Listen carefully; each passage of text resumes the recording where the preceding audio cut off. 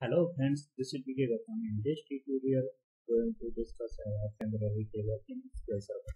So now let's get started. So what is temporary table? Temporary table is nothing else. It is just table like similar to our permanent table that is available in our SQL Server or SQL. So there are some fonts up there. So I am going to discuss.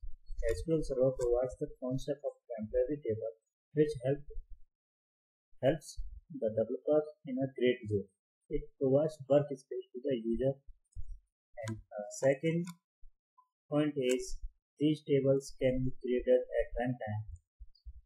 And another point is these table can do all the kinds of operation that one normal table can do. These tables are created inside MDB database. So why we need this temporary table? Actually, it is provide the workspace to the user. So suppose it is the very most important concept available in SQL Server. With the help of this temporary table, we can do anything operation. Suppose if we want to check our data inserted or not in the original table. So if we want to perform some operation in our original table, so suppose if I want to modify some data or delete some data, so if I am doing some work in our original table, so suppose our data is deleted permanently and dropped permanently, so how we will get the data?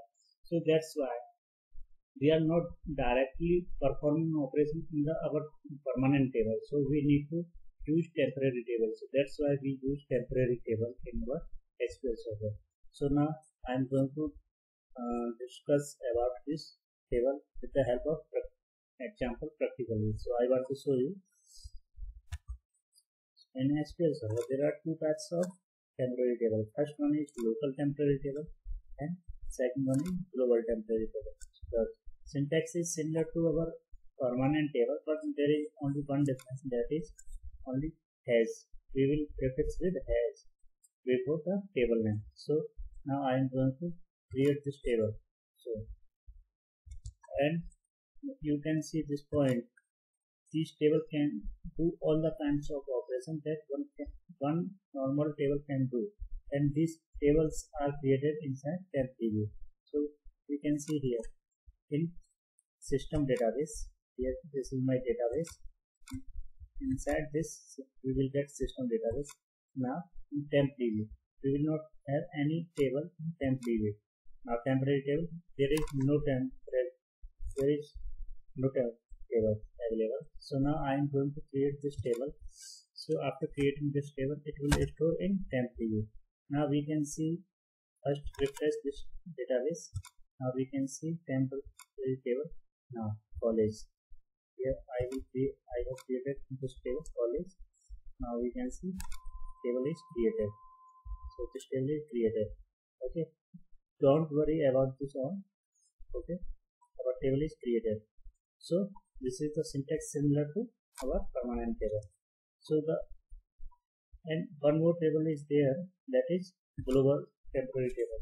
So the global temporary table also is the same as our local temporary table, but only there is different only one, that is here I am using two hash. Okay, but in local temporary table I am using only one hash. So this is the syntax differences. So now I just copy and paste this and similar to our permanent table. So just copy and paste this in SQL Server. Now we can see our, now I have only one college table. So now this is my global temporary table. So I am going to create, just select and press F5. So commands completed successfully.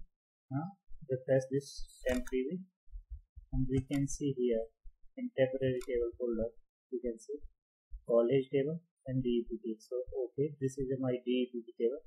So this is DEPT table, this is college table. So and this I already told you the table, this is temporary table also similar to the our permanent table. So it can contain constants and anything. So and this table can perform any operations. So now the differences. In the next video, I will discuss about the temporary differences between local temporary table and global temporary table. So thank you for watching this video.